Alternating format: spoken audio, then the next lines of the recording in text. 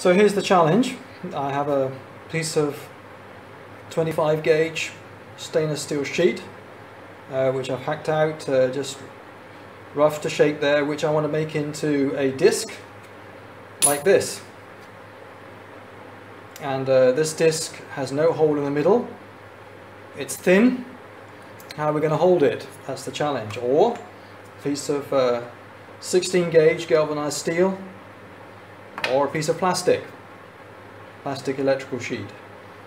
So I want to make a disc, no hole. How am I going to hold it? This is the challenge. So here is the pressure turning tool that I made last week, and today I'd like to show you how I use this.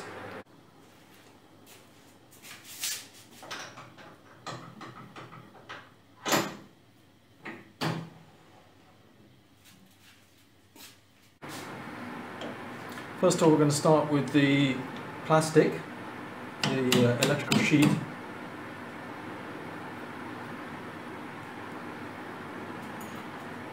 I'll just center it.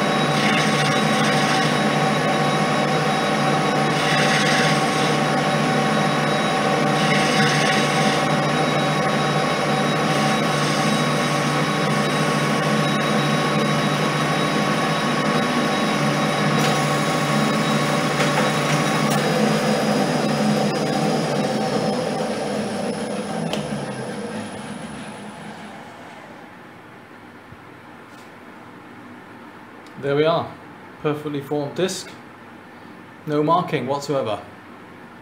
Next we'll try a piece of steel. Okay, this is the 16 gauge galvanized steel. Galvanized or non-galvanized, it doesn't make any difference, it's just the gauge I'm referring to.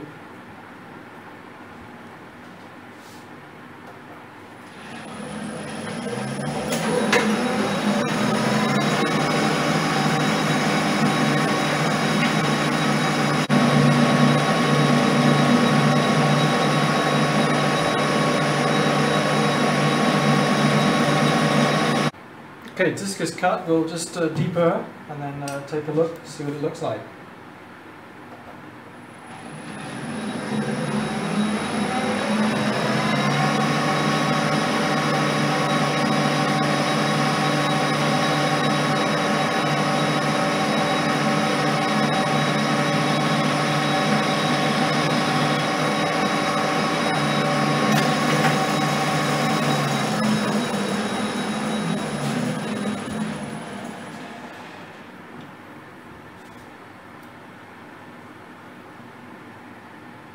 There we are. There's our disc. It did actually spin slightly at the beginning because I didn't have the tailstock up tight enough. There wasn't enough pressure on there. It spun slightly, but there we are. Next, try a larger sheet of plastic.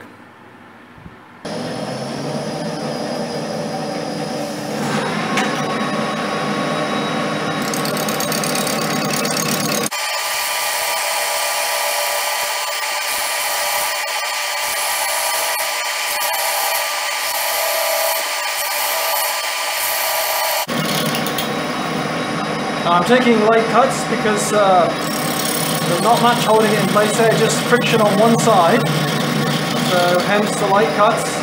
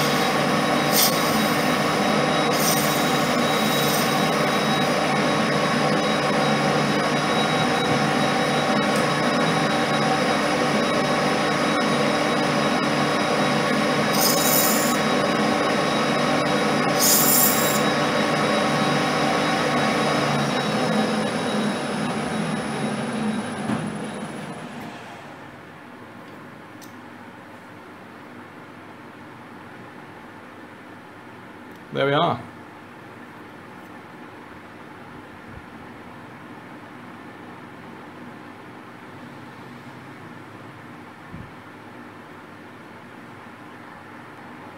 Okay, lastly we have the stainless steel sheet. See how that goes.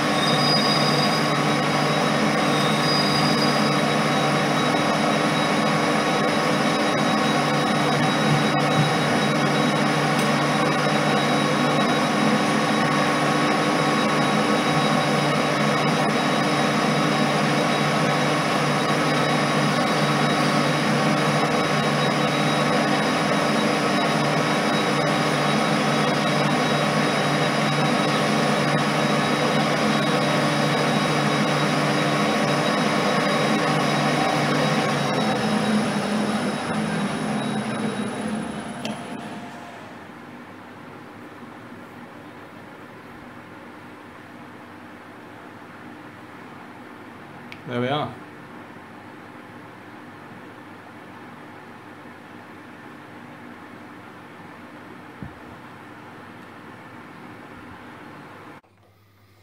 I'd like to say a little bit about the limitations of a pressure turning tool, and to point out that this can't be used as a live center.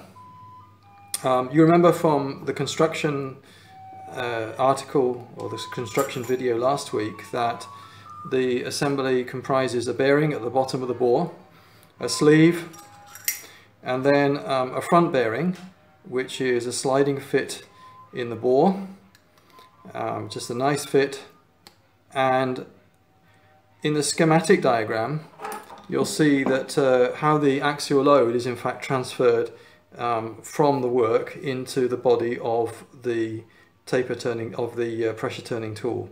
So the load comes through the rotating member, which presses on the inner race of the outer bearing, through the balls into the outer track, which is, as I mentioned before, a sliding fit in the bore, through this sleeve, and the sleeve then bears on the rear race, which is already seated in the bottom of the hole. And you can see in that way that the load path is through here into the body. So why isn't this suitable to double up as a live center, rotating center? Well, of course, if you were to use this in that situation, you'd have not only an axial force but a radial component, and you can see that in the schematic for a perhaps quite a high quality live center. You can see there's an axial force here and a radial force which comes from the cutting tool, and to cater with both forces we actually have three rolling elements in this design. We have a roller bearing at the front, which is obviously suitable for catering with the radial load. The axial load is transferred through the rotating element directly to this thrust bearing at the bottom of the hole, and there's also a third bearing here which is to provide stability, to stop the the rotating element from rotating like that. There's a couple you can see around this bearing, and the function of that is to stop that. This is probably a rather expensive type of live center. I have here a diagram of an alternative design. So this is probably a cheaper design which employs just two rolling elements, a angular contact ball bearing on the front and a thrust bearing on the back. So as before, the axial load is transferred through the rotating element into this collar, and then by that collar onto this side of the thrust bearing and through the thrust bearing into the body of the tool. And the radial component is catered for by this angular contact ball bearing, and in fact the design of this thrust bearing must also be able to take some component of radial load. So in effect what we're doing here is we're using this bearing purely to stabilize radially, and this bearing to provide axial location and load transfer, and also a small degree of radial. And this assembly must be preloaded. I guess this cap here bears on the outer part of the race and provides a degree of preload through the ball bearing into the inner component, the rotating element, and then onto the thrust bearing. So that's perhaps a more typical version of a Lathe center. I hope to be able to show you why this is not capable of sustaining any significant radial load. And I'll set it up and I'll put a piece in there and deliberately knock it off center and see what happens to the run out on this part, and we'll see what happens. I have the dial test indicator located on the rotating part of the pressure tool and a piece of work clamped, and you can see due to the inaccuracy of the way that I made it, there's a total run out of 4 thou on that. I'm not sure if that's entirely due to the way I made it. I don't have a collet, and when I turned it round I actually just held it in my chuck. So there's a small amount of run out there. It could also be some of the slack in the bearings, but I just want to demonstrate why in fact this wouldn't be suitable for use as a center, as a rotating center. So at the moment there's 4 thou of total run out. If I just tap the disc that's in there, let's see what happens to the run out on the spindle.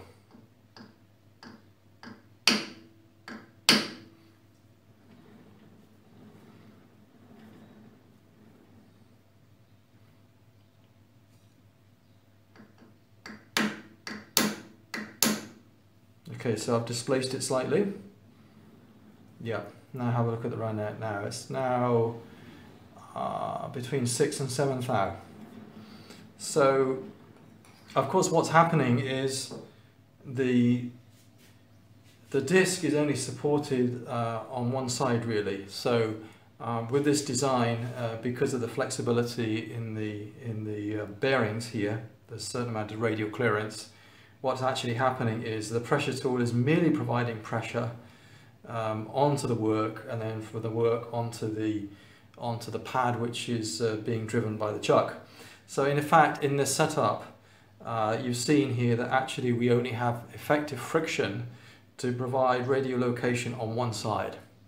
So you know, if we were to calculate the amount of force required to displace this, we couldn't include the friction coming from this side. This is merely providing pressure, and it's able to move side to side, able to move radially because of the flexibility in the bearing. So I just wanted to point that out. So there are use of the pressure turning tool. In just a few minutes we were able to make 4 discs, 2 in electrical sheet, a plastic. I'm not quite sure what it is, but it was certainly very hard on the tool, and then 1 in 25 gauge stainless steel sheet, and then 1 in 16 gauge mild steel. So there we are. Relatively quick process, and I think the result is acceptable.